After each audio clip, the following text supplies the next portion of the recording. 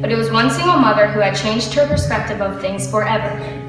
The woman was spotted sitting on a bench just outside of her ill son's room, with her face buried in her hands, tears streaming down both cheeks one evening while Miss Dolan was visiting Kelly.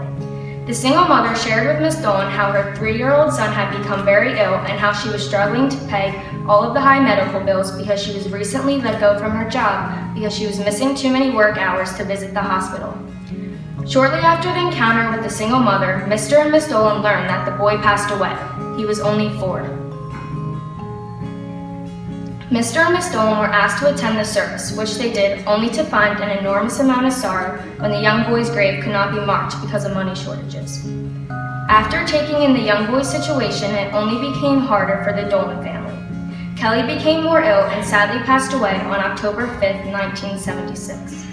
A month later, Mr. Dolan introduced the idea about starting a fund to help kids who are chronically ill or seriously disabled to help with things insurance would not cover. Kelly's obituary brought in $8,000 to kick the fund off.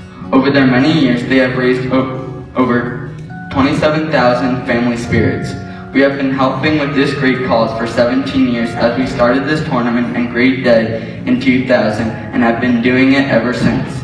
Over that span, we have been the largest contributor and supporter for the Kelly and Dolan Memorial Fund. For last year's tournament, we raised over $27,300 and in total have raised $389,577. The fundraiser that so many of you will take part in on February 25th. It is not about basketball, it is not about a tournament, and it is not about winning.